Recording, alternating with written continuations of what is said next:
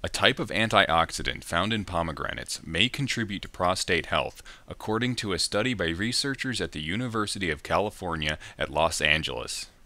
Antioxidants, known as ellagitannins, and their metabolites accumulated in prostates of mice in this laboratory study.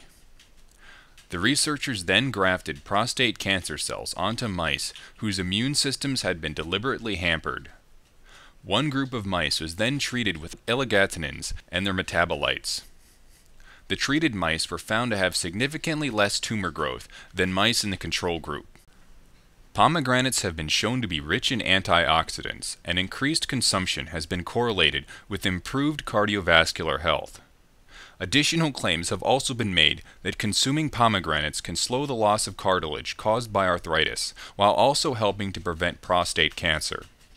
These researchers have also previously demonstrated that consumption of pomegranate juice by prostate cancer patients can lead to an increased doubling time for prostate-specific antigen, a primary indicator of prostate cancer risk. Researchers hope that pomegranates may one day be developed into cancer treatment, but caution that further studies are necessary.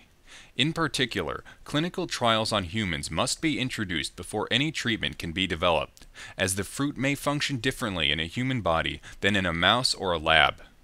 Consumer health advocate Mike Adams adds, "Medical scientists don't need to waste time developing a treatment based on pomegranates.